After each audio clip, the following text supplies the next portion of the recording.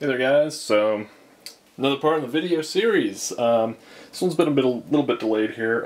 I ran into some issues with my GTX Titan, so I've actually returned it, got a replacement in, and I also bought a second one.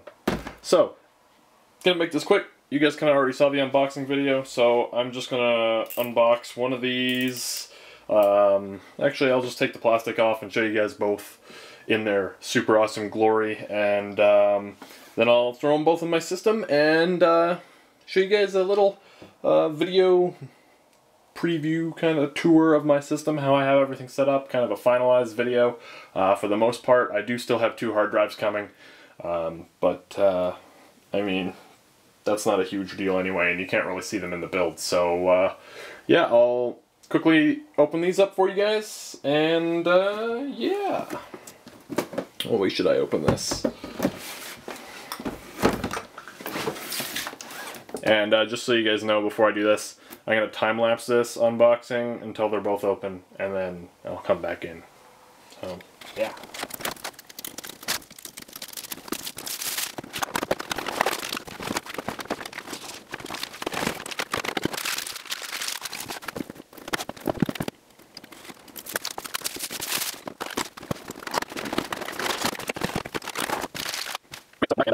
Okay, so we're back, and as you guys can see, this kind of surprised me a little bit.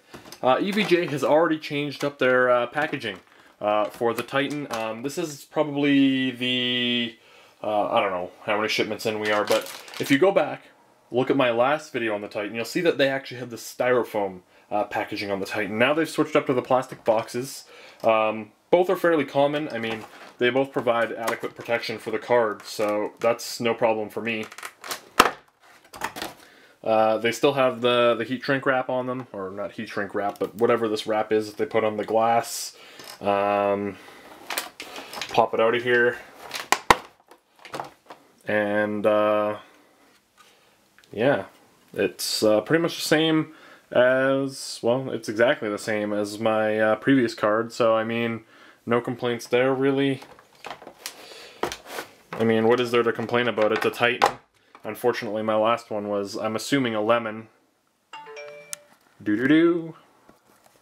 So, yeah, there's number 1. And, there's number 2.